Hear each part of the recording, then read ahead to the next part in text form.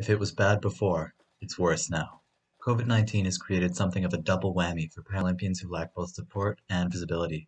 Wheelchair racer Sarah White recalls her community outreach work as an ambassador for Défi Sportif.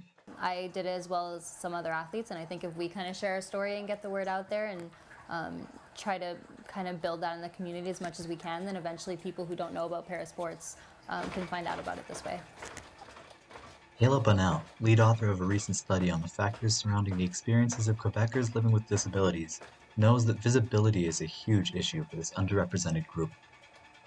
People living with a physical disability are hidden.